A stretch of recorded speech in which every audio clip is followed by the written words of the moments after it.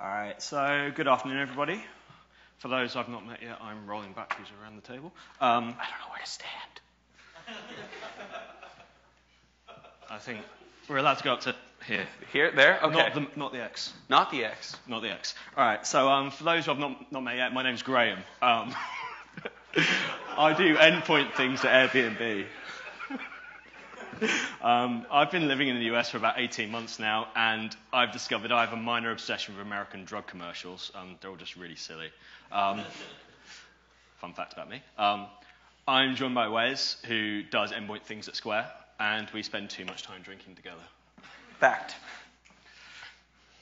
All right, so Crypt. WTF is Crypt? Crypt is a tool for enforcing encryption on macOS devices and securely storing those secrets. Once those secrets are stored, there is an audit trail and an approval process to make sure you don't get an errant help desk person taking all of your firewall keys.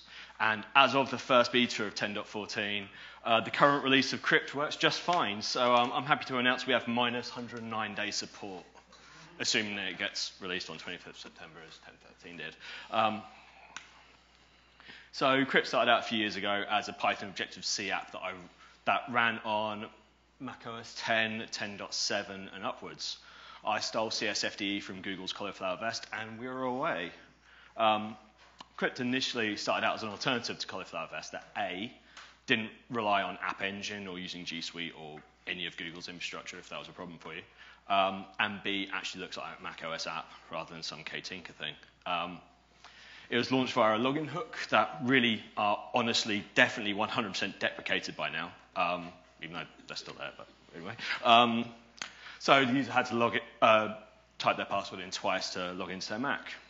Oh yeah, I have sound, sorry. Was it work? It did not work. Oh no, it's this piece. Was it this bit? Yeah, it's over there. I'll have to go back. Please hold. Let's go back. Can we redo that? Yeah. We can go back. We can go back. We have technology.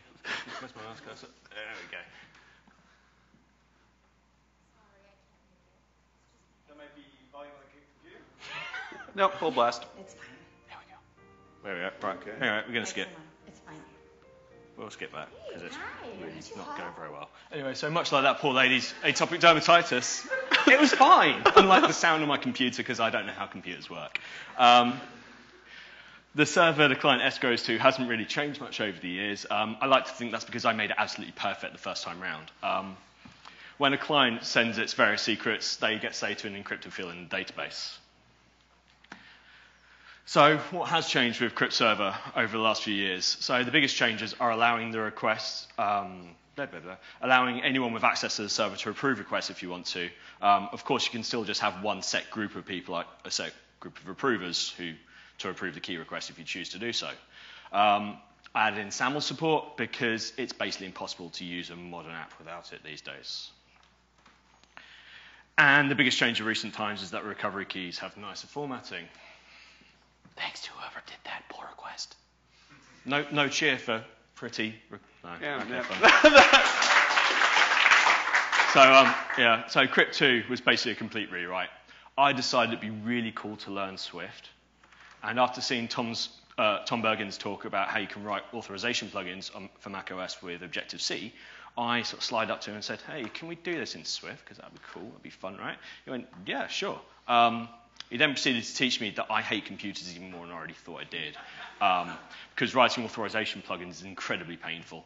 You basically need to install every single version, every time you build it, into a VM, and then SSH into that, and tail syslog whilst logging in to see what crashes. That's really fun. But anyway, we sort of got it working in an afternoon. So all of the good code is Tom's, and all the terrible code is mine. So Crypt switched from being an app that runs via a login hook to an auth plugin. The advantage of this is that this is Apple's supported method of interacting with the user login, which is as supported as anything Apple does. We also get access to the user's credentials, so we can feed in the username and password straight into FD setup to enable encryption without the user having to type in their password twice. Yeah. Woo! Thank you. So who here has used Crypt since day one of Crypt, like, 1? Anybody? Is that Alistair? Yeah, of course it is. I jumped on board at Crypt 2, and then we decided that last year, around this time, with APFS and stuff, that we needed a new version to account for all the changes. So let's see here. The biggest change with High Sierra was, of course, APFS. And with that, File Vault no longer requires a restart to enable. So we're like, okay, cool, we can take advantage of that. So now, whenever Crypt goes to do the enablement, it doesn't require a restart. It doesn't prompt you anymore. Just logs right in, you're good to go. Encryption starts in the background. But APFS also brought some not so great things. Before we were able to rotate a recovery key if it was used. So if you used the recovery key to unlock the drive, we could test and see that that was actually happening, and then we could rotate it. Broke on APFS. Thanks, Apple. Still works on HFS Plus, though. Yes. And then also, in Crypt 2, like Graham said, you know, you had to like tail the syslog whenever we wanted to test anything in the authorized plugin. With Crypt 3, we added a bunch of changes, and so it was significantly hard to debug anything. So we changed the logging format over to the new OS log that started shipping in 10.12. And so now you can either stream logs live with the log command, or you can view them later after enablement. And Joel was super kind enough to help us convert everything to Swift 3 and then eventually Swift 4. Thank you. Next week, Swift 5. Yeah, nope, it's going to be great. I thought we were going to have to do it last night, but... but unfortunately, with all of these new changes, it only works on 10.12 and up. So I made the terrible mistake that Joel likes to make all the time, which is asking people, hey, what do you want to see in something? It's a terrible decision. You're just basically handing out free code, and it's awful. I made that decision last year at the Penn State Hackathon, and I was like, hey, what would you want to see in like a new version of Crypt? Is there any changes? And the only way to do that, well, the one thing that everybody wanted was customizations. I want to be able to do things here and do things there. And the only way to do that was with preferences. Who doesn't love preferences? So, in Crypt 3, everybody got preferences. You got a preference, and you got a preference. So one request was to have Crypt write the recovery key somewhere other than the default directory of our root. So, of course, now you can customize that. And then other people wanted the ability to use an institutional key as well. I don't know why you would do that. But now, if you put your File Vault master keychain in library keychains, it will automatically add it to the enablement process. It doesn't actually require a preference set. It just does it automatically. It's pretty cool. But by default, if you leave the key on the disk, Crypt will try and re-escrow that key every hour. But now you can customize that interval to whatever you want, or just don't send them up ever again. That's also an option too. Preferences. And then on 10.12.5, Apple fixed a bug where you were able to, like, if you validated a recovery key more than 90 some odd times, it would just start returning false, even though the key was actually working. 10.12.5, that got fixed. Thank you, because you had everything to do with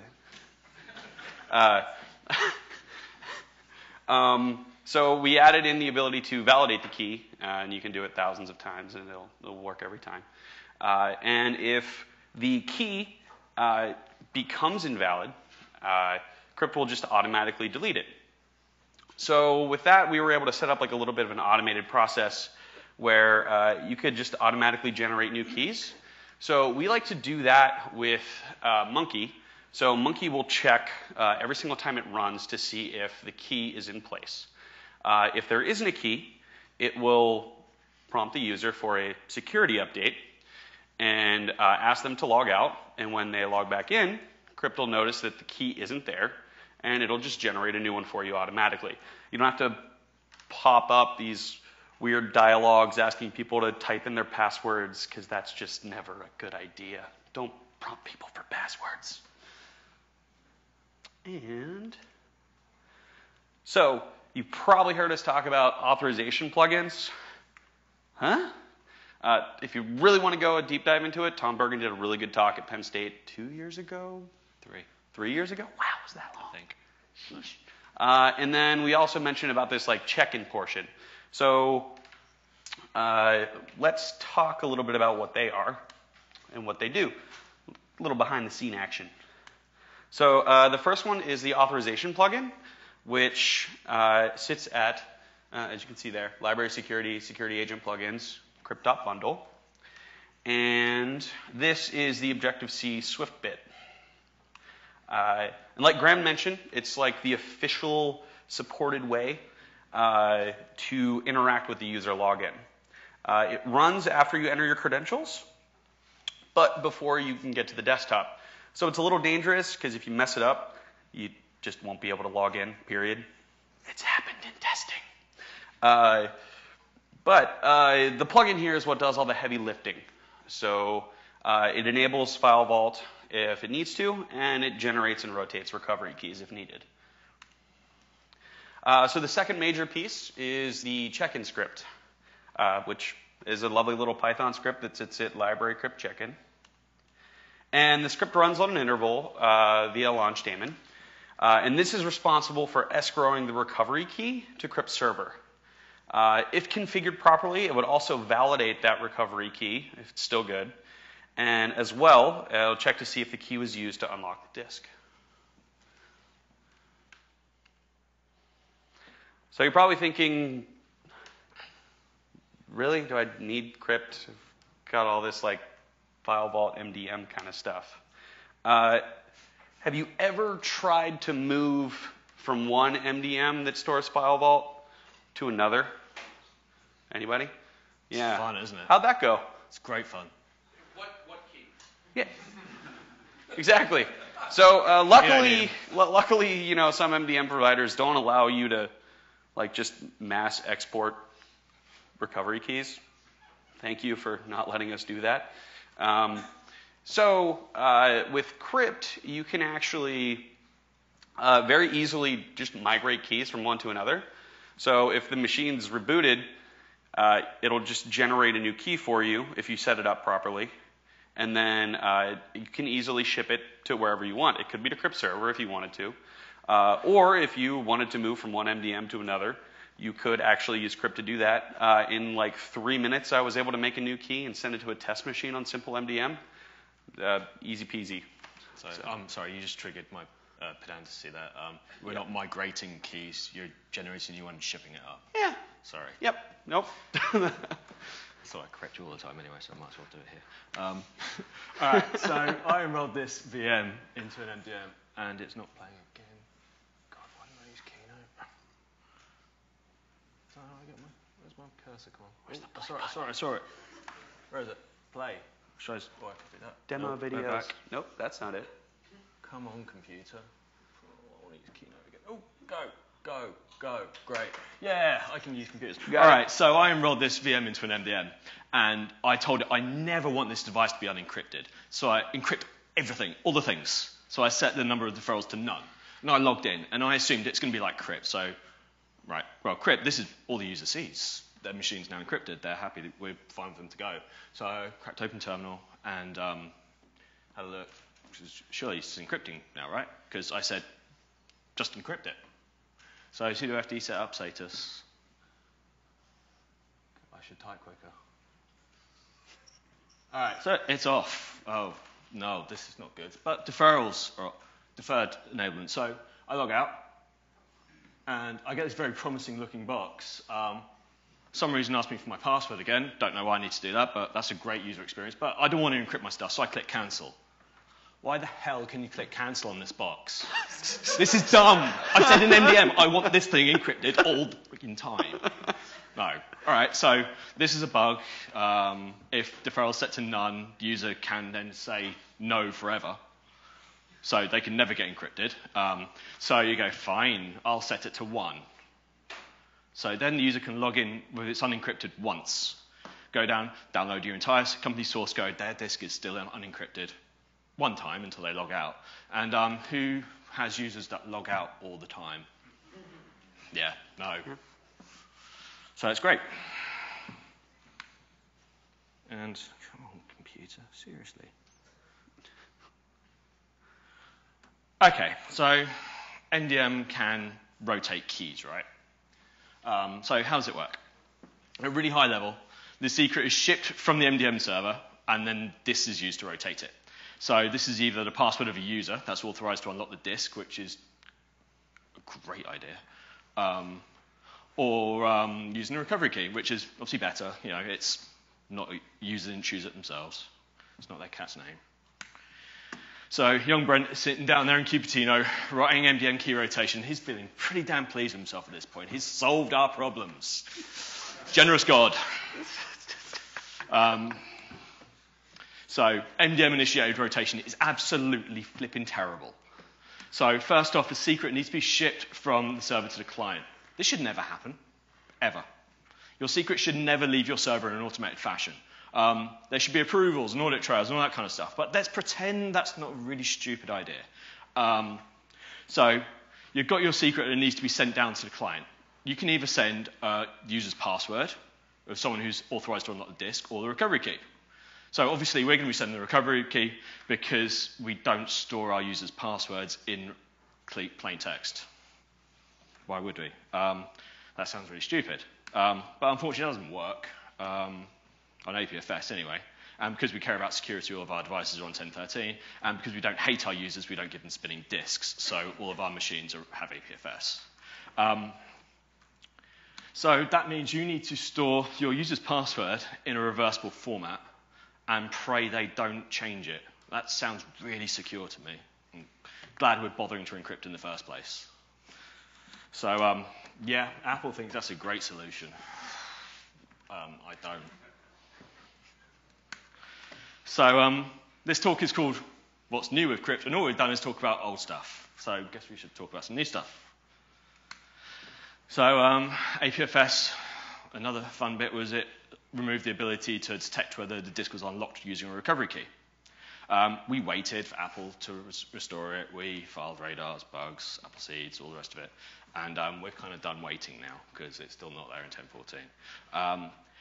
In the next version of Crypt and Crypt Server, we will add in the option to rotate keys once they've been viewed. This is initiated by the server, just sets a Boolean flag that the check-in script looks for. So we're never shipping secrets down to the client. So they're never shipped out, so a bad actor can't use that method to get your recovery keys out of your machine. How you do machine? Server. That's better. Server. Yeah, servers. Servers are good. So we also added in on the client side the ability to force generate a new key. So instead of just like having to wait for this like automated process to be set up, you can now set a single preference. Yeah, more preferences. They're great, especially for all the documentation. So the new preference of generate new key, if it's set to true, no matter what state the machine's in, when you log in, it'll generate a new key for you. And then it'll actually set that preference to false. So you just can't generate keys all over again. But it will check to see if that preference is managed. If it is, it will just ignore it and not do it, because otherwise we just don't want you to make new keys. We're saving you from yourself. And back to Grant. All right, so I hear you all say, when can we all have these wondrous new features? When? Generous open source gods. Well, God. Look at God. Welcome to our world. Matt, how about now? Would you all like Can we do a it new now, version of Matt? Crypt? Can we do it now? Come on, Matt. Let's continue the tradition of releasing other people's software. I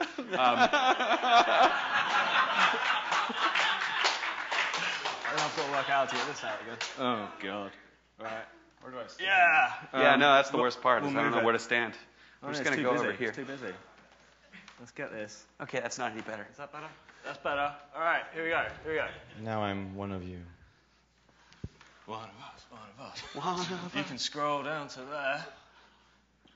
Natural scrolling. Oh, you can read it. Oh, yeah, you want to read it? Oh, yeah, new in this version, all the stuff we just spoke about. Yeah. Funny that. Is it time? It's Is it time. Let's do it. Let's count down. 5, 4, 3, 2, 1. Huzzah! Tap the click. And the Wi-Fi kicked me off. Hey!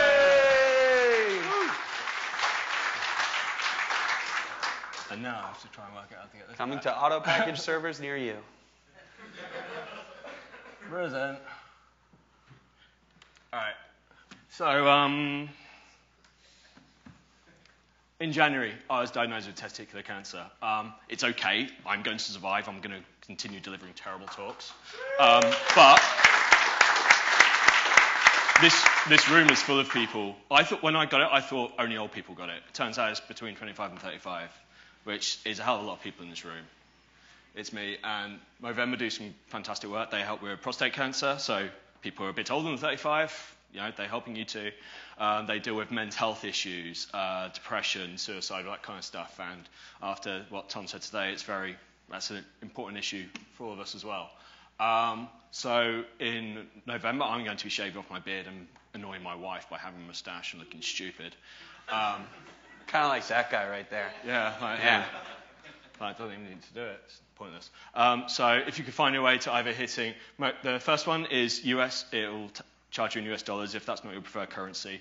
Facebook will eat the currency conversion fees, so you can donate in your own currency. This will affect everyone here. Either you will get one of those problems or you'll know someone who's got it. All right, TLDR. MDM5 escrow is terrible. Crypt's pretty awesome. It's open source, so some intelligent people have contributed code and some not so intelligent people, those who don't know how computers work. Yep. Crypt's pretty easy to set up in my opinion, but I would say that because I wrote the instructions. Don't wait for someone with a tablet telling you the obvious before you try something, because